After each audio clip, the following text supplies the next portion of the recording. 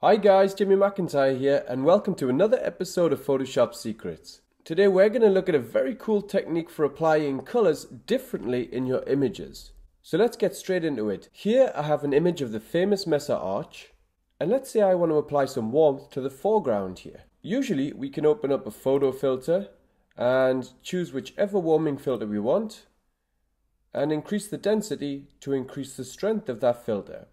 But when we do that, our foreground may become warmer, but other parts of our image look a little bit unnatural, like the sky's turned a purple kind of color here, rather than being a natural blue.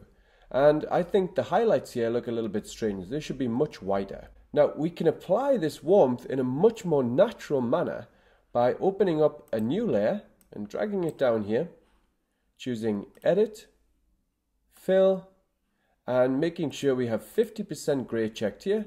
And we just press OK. Now we change the blend mode of this layer to soft light. We select the photo filter layer. We right click on it and choose Create Clipping Mask.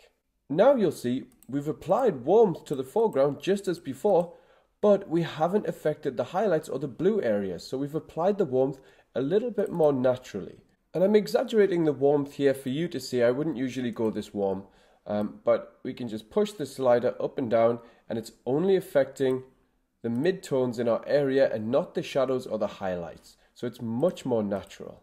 Another cool way we can use this is if we have a cityscape like this and we want to inject some blues into the shadows, which sometimes gives it kind of a cool futuristic look. We can open a new layer just as before and change that to soft light, and we'll make it a 50% grey layer. Now we can open up our photo filter and change it to blue, and we can increase the strength as we like.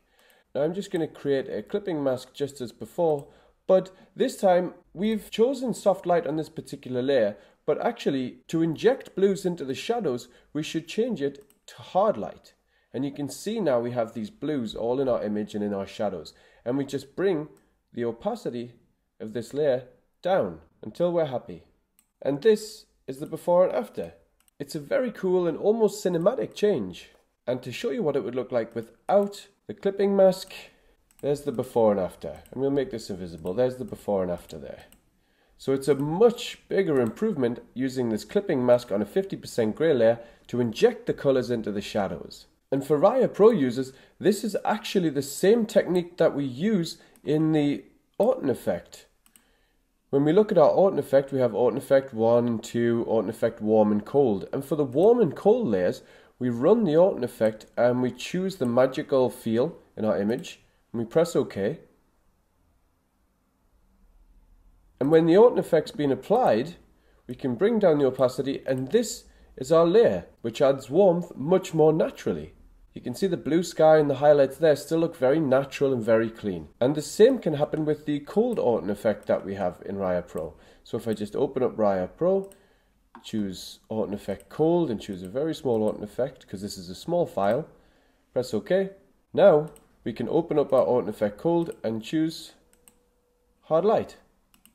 And so we've got our Autumn effect still. I can just lower this slightly. But we've got blues in the shadows just as before. So that was a very quick tutorial today. I hope you enjoyed it, and I look forward to sharing more with you next time.